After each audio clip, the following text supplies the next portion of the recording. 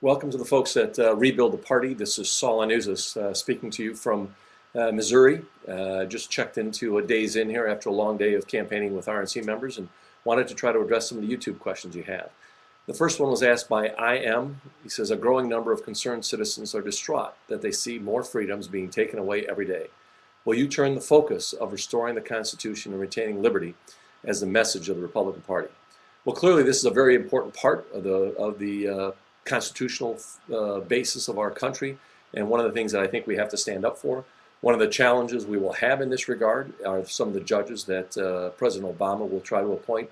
So I think we are going to have to challenge them on a regular basis and make sure that we address them. Sometimes we get caught up in how we do it and justify the how vis-a-vis the means, and that sometimes infringes on these rights, which isn't the right way to move forward, because the founding principles of our Constitution probably can't be a more important thing that we should all protect.